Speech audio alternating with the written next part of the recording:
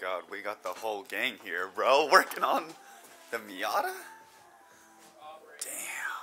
We're operating on the Miata. Alright, guess that's going on. And I gotta grab the Prius because it's misfiring.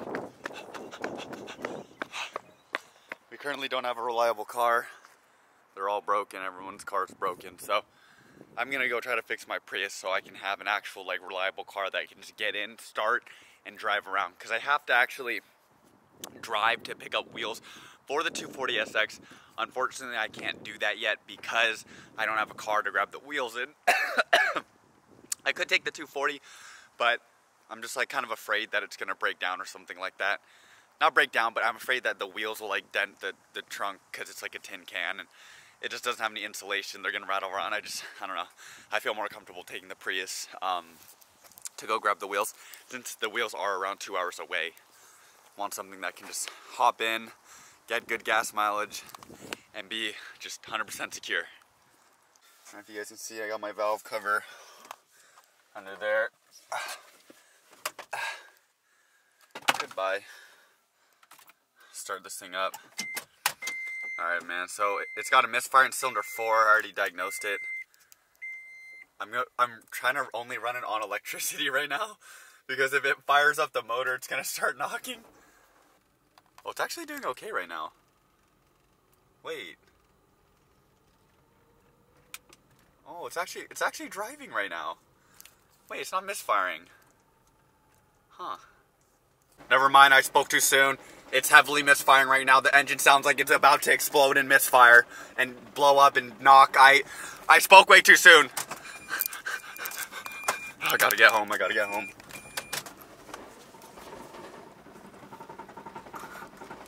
Wow, this sounds like absolute Took a little break, getting some grub. Recommended by Griffin. About to eat some fish and grill.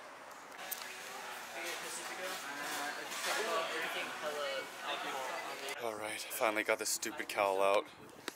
Literally right there. It took like 45 minutes. Not as interesting as what's going on right here, but I just switched the coils. I got my code reader. I'm gonna clear the code and make sure that's the only misfire that's happening. If it misfires in cylinder 3, which I switched supposedly the bad coil to, then it's a bad coil. If it's still misfiring in cylinder 4, then I got a bad plug. So let's go find out. Yeah, alright guys, went to O'Reilly's, picked up a OEM replacement for the, not OEM, sorry, warranty replacement for the coil. So I'm gonna go and replace it right now. Got the freaking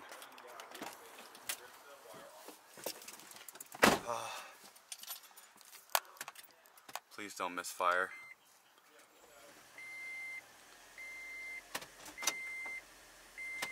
God, I think it stopped misfiring. I think we're good. Alright, taking this thing for a test drive, man.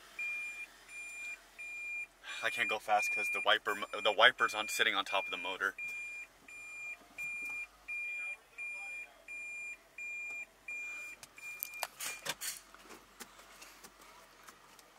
Okay, I see the engine to kick on. Oh my god. I think we're good! Oh my god, my motor's all blown! Oh. Wait, okay, I might be speaking too soon, but...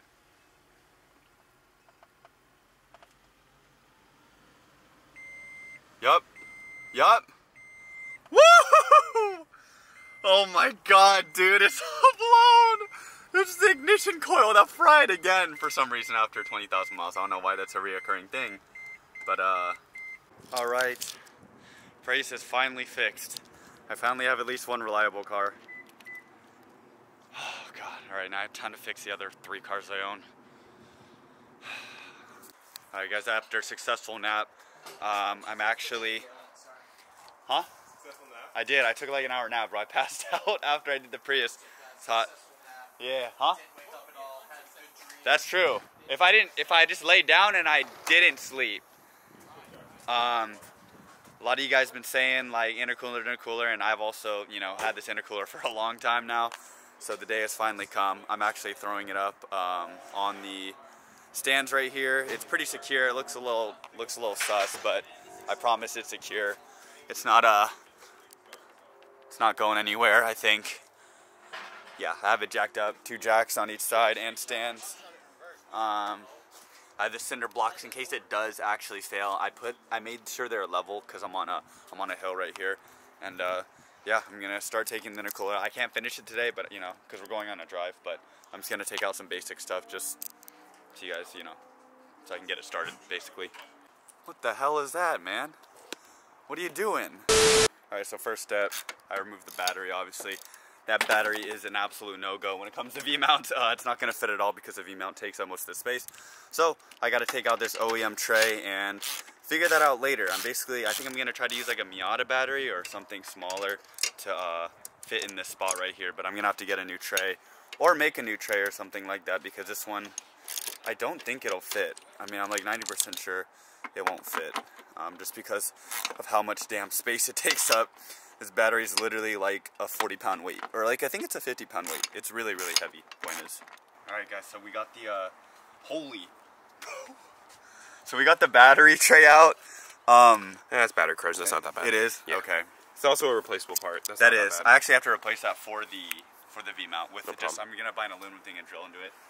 Next, we're removing the AST. This is very controversial in the rotary community. This is basically an air separation tank for the coolant. So a lot of people say delete it because it's not necessary if you don't have any like air bubbles in your system, but there'll always be air bubbles in your system sometimes. So it's like, do you keep it or do you delete it? It's kind of difficult to relocate, especially with a V-mount. So I'm just gonna remove it for now and kind of figure out what to do with it later. But I'm pretty sure you can just make one here, or just get an aluminum one and relocate it because these plastic ones tend to crack. All right, guys, we're taking off the intake, part of the intake manifold. This is the elbow. This is the plastic elbow that no one likes, and it's really easy to remove. It's plastic? Basically. Oh wow, it is.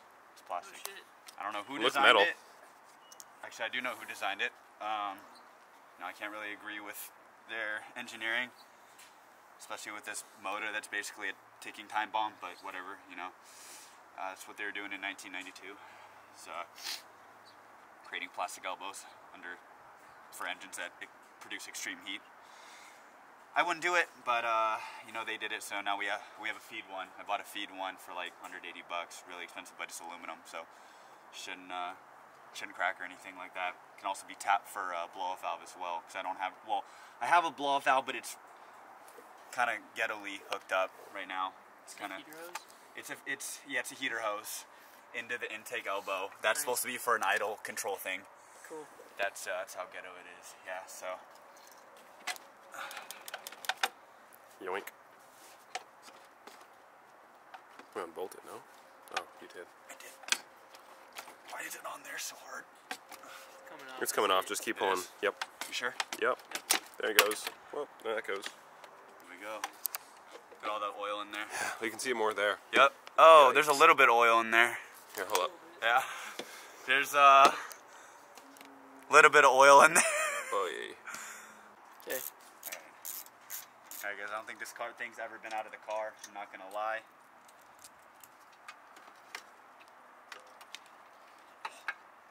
Hold on. Hello? Okay, there we go. Nice. There we go. Okay, this AST is proving to be a little bit... Dude, you should just delete it. Huh? It's not necessary. It's not you know? necessary. It's controversial, bro. Some rotary owners say keep it, some say delete it. But you know. Well, there it is. There it is. Oof. So yeah, this is the... So it's gonna go like right here. Yeah, the intercooler, yeah, it's just gonna sit like right here, and then the V-mount's gonna sit like... It's gonna be like a V. So like, that's why they call it a V-mount. So basically the intercooler's gonna be right here like this, and the radiator's gonna be like this. So with the front bumper, obviously I have a stock one, but it still allows some airflow in. It basically allows the air to dissipate and go both equally into the intercooler and the radiator. Right now, basically what it was before was the radiators blowing hot air into the intercooler, and that's not good. I mean, it's good for cooling. It's good for water temps, to keep my water temps down, but not good for my air temps. Yep. And things catch on fire. It's not Yeah. good. Yeah. Right. Things. Cool. Yeah. That thing. That. It's on a fire mold. Hey, we got the oil line in though. Look at that. $10 Ooh, it's a off. good view. Good Yep. view. $10 Amazon. What are these called? and clamps and fittings with Ethan's $30 braided hose. Works like a damn dream, man. We were pushing it. It's totally fine. No leaks, nothing. It doesn't even leak anymore. So, cool. Oh yeah, dude. There's like a fire down there. Look, it's like crispy. See where the wastegate is? That's where the fire was. See all the burnt stuff? Oh my god, It was actually on fire. Yeah, there's like remnants of the fire. That's hilarious. Yeah, it's kind of funny. Dude, that's so sketchy. Dude, that is sketchy as fuck. I'm surprised like this shit didn't burn. Oh, yeah, I guess it did a little. It did. Oh, yeah, it's singed it, bro. totally singed. Yeah, bro, it's got burnt a little bit, Oh my bro. god. Yeah. All right, guys. After a long day of working on cars, we finally get to drive up an old road for Sunset. I'm not taking the RX-7 obviously because it's up on jack stands.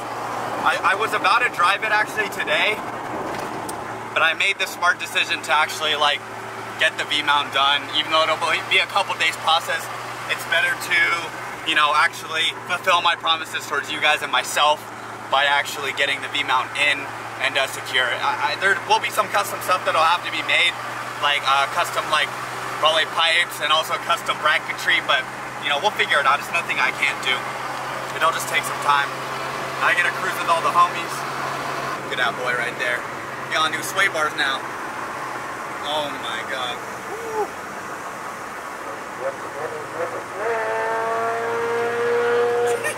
Every time, bro.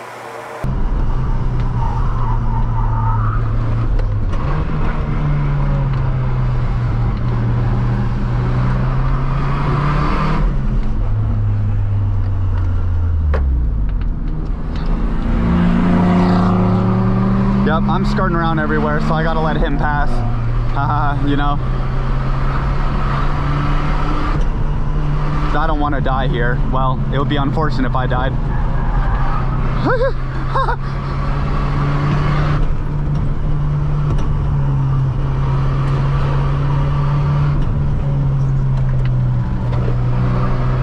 Alright, I've seen a lot of people address this.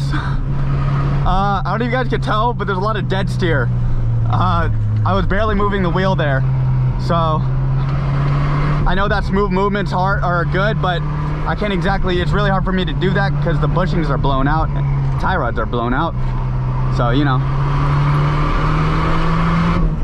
it's not really doing much when I adjust it like that.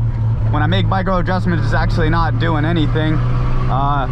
The steering input is so bad that even if I do this, it doesn't even affect the car. So, yeah. Is it dangerous? Yeah, a little bit. It's definitely a little bit dangerous. And oh, we're gonna die. But you know what? You live and you learn. That's life for you. At least I got the Prius working. So if I biff this car, which I don't want to, I'll still have the Prius as my reliable. But this car has been reliable, man. I'm telling you guys, it's really fun to just kind of cruise up. It's not really too much of a downhill car right now. I got to get 300ZX brakes, which is like, I think it's like $1,000 for the setup at Z1. So it's a little pricey, but you know, it never hurts to have upgraded brakes. Because oh my god, these brakes are just horrible.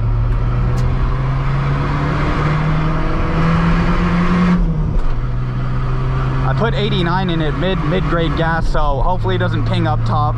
But also it's my commuter car, so I don't really put race gas in it. It's also a single cam KA, so it doesn't really need that.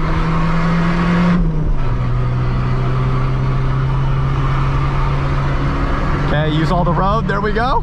Woo!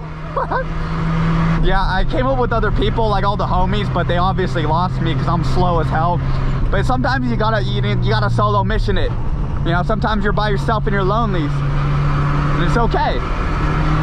I'm by myself in my lonelies. It's all good, man. It's all for good fun. Woo! Hey, I'm having fun. Just kind of cruising by myself. Becoming a better driver. Hopefully.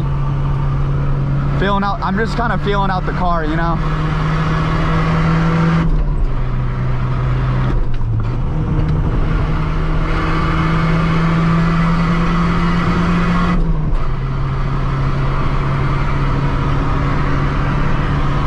So much smoother, guys. Look, okay, no one's crying in the comments now, right? No one's crying that I'm doing this. All right. No, for real though. You guys were getting a little upset over that, and I was like, hey, look, you know, I'm just doing me, all right? We got Mach 1 boys in the back on the bikes right here. Gotta let them pass. There you go. See, I let people pass if they're faster than me. I don't care. I don't care. It doesn't hurt my ego. I know that they're faster, so I just pull over and let them pass. It's really not that hard. It takes all of 5 seconds. A lot of people can learn from that. Oh, sorry. Yep. You know, just pull over.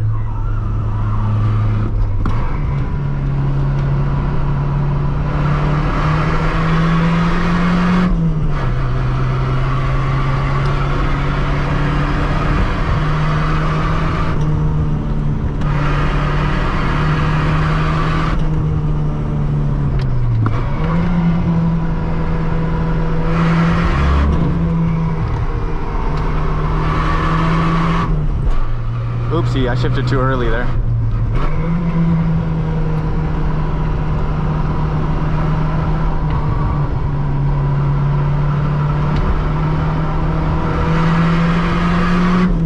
Oh my god. Man, the single cam, bro. Sometimes I do wish I had an SR20 in this. That would be pretty nice. I'm not gonna lie. An SR20 would be big bussin'. And new wheels, since I'm kind of skirting all over the place. But you know, maybe after a couple more drops I can afford it. We'll see. Yeah.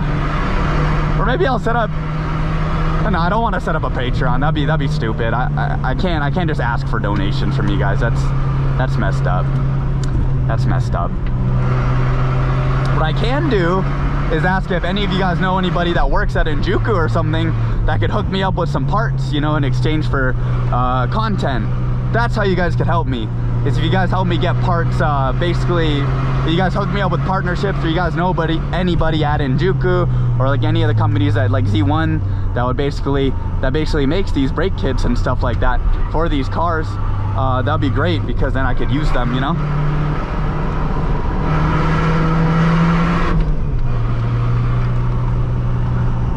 Oh my god, I'm gonna die.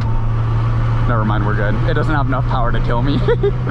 It's just if I take a turn too fast, which is very hard on the uphill, because like I said, I don't have a lot of power here.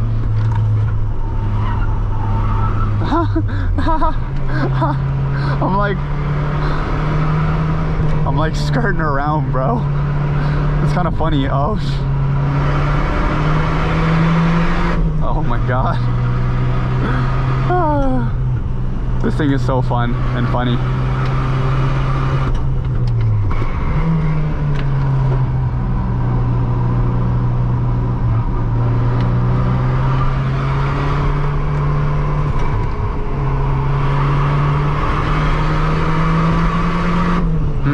I wonder if an NA Miata would be faster than this.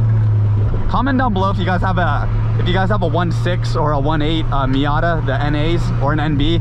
Comment down below if it's power wise, if the Miata is faster than this. I think they are. Like, this thing has more torque than the Miata, but this is a single cam. I'm pretty sure the Miatas are dual cam, if I'm not mistaken.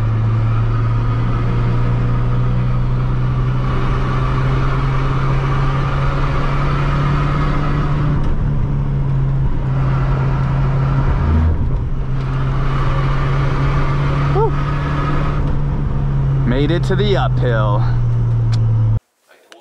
Charcuterie board. Yo, what's going on, guys? One of our close homies and also housemates just crashed on the toge on the mountain road. So just, this is a reminder, guys, to always stay safe. Please drive within, you know, limits. Try to be safe.